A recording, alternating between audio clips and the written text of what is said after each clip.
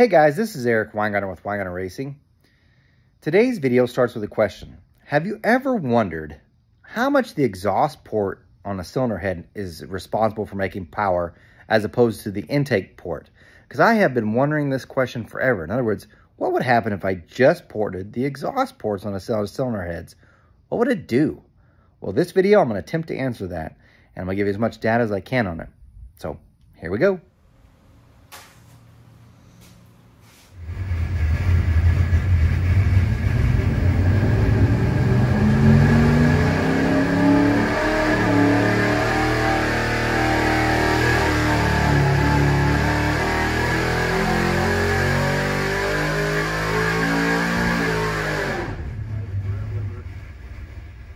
I'm going to start by apologizing for the picture quality. I had a perfect video that I made that showed the exhaust ports really good in detail. Unfortunately, it got deleted and I missed the window to retrieve that. So you get these two pictures. But you get an idea. It's not a bad looking exhaust port. It's the same thing I do in my fully ported stuff, the same principles. Yeah, it just is what it is. But here are the flow numbers. Here are the flow numbers. And where I'm pointing, that's the stock flow numbers. And then the ones next to it, that's ported. Same bore fixture, everything else. No exhaust pipe was used to flow these. As you can tell at the lower lifts, it doesn't gain quite as much, but definitely as you go up further, it gains quite a bit more than 20 CFM. So it's a huge gain as far as exhaust flow. And I am not at all a proponent of the intake to exhaust ratio, but of course this one made it outstandingly higher. And not my intention. I really hate that whole formula, but it's really good exhaust flow now compared to the intake flow, because the intake flow, if I remember right, on these was only like 265. But yeah, really good exhaust flow. No pipe used for this. This is our baseline. So this is the AFR Enforcer's completely stock. The AFR 4811, everything's stock. This was the first test that was done. This was done when the first dyno section actually, which turns out to be February 13th of 2023.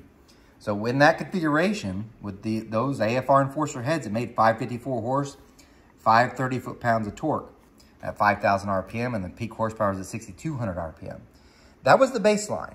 Now, this is the reason why I said this is not a direct A/B test, because usually we only change one thing at a time. So I'm testing manifolds, I only change one manifold. I don't change manifold and carburetor. We just don't do that. Except for dominators, you have to sometimes, which I've done all kinds of tests either way. Point being is, this one thing got changed. What had happened was, when this was tested, it had a stock, well, not a stock, it had a generic oil pan that was on it that someone gave. It didn't have a windage tray, and it had a stock volume generic spur gear oil pump. Nothing fancy, that's how it ran.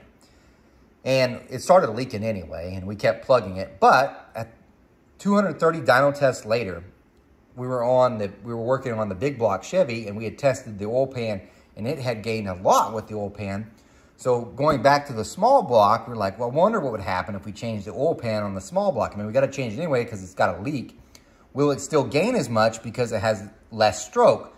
So one thing that got changed was the pan.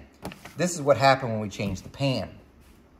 So we went from that generic pan that didn't have a windage tray to this one. This is a Moroso steel oil pan that has a kick out on the side, windage tray, the Melling shark tooth billet oil pump, standard volume, and it gained a lot. But this makes it not a direct A/B test because the oil pan was also changed when I'm about to show you the baseline. The oil pan itself gained 17 horsepower and 16 foot-pounds of torque. And you could tell pretty much throughout the entire run. This is the only other part that was changed on the engine from the baseline. So whenever I'm about to show you the gains from just porting the exhaust port, we have to remove those two numbers because that gains were from the oil pan and pump. So here are the gains. It looks humongous. The black line is stock. So that's the stock AFR Enforcer heads. The red line, that's the ported exhaust port on the AFR Enforcers. As you can tell, that's a huge gain. But remember, part of that comes from the oil pan. So just to give you an idea, this right here, stock AFR Enforcers, was 554 horsepower. We're now 593, almost 600 horsepower. It's pretty crazy. But we have to remove what it gained from the oil pan. And the oil pan gained 17 horsepower, and pump, I should say. So if I remove the 17 horsepower from what it gains 22 horsepower with the exhaust porting. Pretty good gain. But here's the weird part. The peak torque was here on the stock heads, 530. Peak torque now is here at 541. When we remove the difference, it actually, because the oil pan gave 16 foot-pounds of torque, let me see, yeah, 16 foot-pounds of torque. When we remove that, it actually lost, as far as peak torque, would have lost 5. But this is where it gets strange. That's only peak, that's here to here. This part, it's gaining. Now, unfortunately, I didn't have the raw numbers printed out because I only spotted this when I was looking through the data. But chances are, peak to peak, you lost 5. But throughout the rest of the RPM band, as we're going through, as it goes on farther, it's actually gaining more. So it's not losing torque anymore. Now it's gaining, and because you could tell how little spread there is here at the beginning, especially to here, but definitely a bigger spread here, which probably is going to be about 10 foot-pounds of torque you're gaining. Interestingly enough, too, is where that peaks occurred. This is 6,200. This is now 6,500. So I moved the peak torque up 300 RPM, not from intake choke, which is something, because we, myself included, focus so much on intake porting, we kind of just ignored the exhaust porting, hence the reason why I want to do this test. The exhaust porting moved up the RPM peak power, not the intake. So, very interesting. It's a weird test, and I thought I'd show it with you. Unfortunately, I won't get to do any more of the testing with this because what had happened was the small block Chevy Mule for sure now is done. We made exactly 3 pulls before the head gasket said, I can't take this, the crack is too much, and it started letting water into the oil, or not into the oil, but into the cylinder. In case you can go back and watch the previous videos to see what I'm talking about, but, and maybe I'll show one here at the end because it's kind of entertaining. But what had happened was the Cometic, but before we were using a Cometic MLS gasket, but this block was used, been blown up. They put a sleeve in it and half filled it with concrete. Well, as the tests keep going on, it's 230 tests, changing heads, blah, blah, blah. Developed a crack between the head bolts and then crack to the sleeve itself because it's just too thin there. And eventually it just had enough of a crack that it would go over the top of the sleeve, and with the MLS gasket could get right past it. So I thought, we'll put a composite gasket on, you know, the cheaper ones that look like this, and we should be golden. And it was for 3 pulls. And then it didn't like it at all either. It went past it.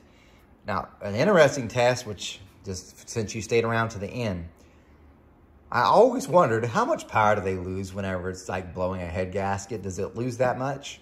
Well, the answer, at least from what we were seeing, was 6. But that's only one cylinder. And here's what I mean. This was 593, and it repeated, by the way. It wasn't like we had one test that did it. It did 593, 593. It did 541, 542. So it was up by 1. So they were really, really tight is what I'm trying to say. And we're like, well, let's put on the Dominator. So this was all with the 4150 because that was the baseline was with the 4150. We put the Dominator on with the adapter, and we're starting it up, and it's chugging smoke pretty good. So now we know it's coming out the steam, I should say. It's coming out the breather, so we know what's going on. We make a pull and it made like 591, so it was down from this, and that almost never happens with the Dominator. And then the next one, it was like 584, I want to say. So it lost about 10. We pull out that spark plug. It's perfectly clean because it's been steam cleaned, but it's we've turned the motor over without the spark plug in it and shooting out water. Even when we pull off the header, water is pouring out. So luckily, we got 3 tests done where we could get this comparison in before that happened. But after that, no way, Jose. But that's a really cool test. So does the exhaust porting help? Yes. And I think we've been overlooking it for a long time. I shouldn't say we. I for sure have. I just been doing the regular thing, and it seemed like it works. But now it really questions back whenever I switched from the AFR Enforcer heads and went to the ProMax Project X heads.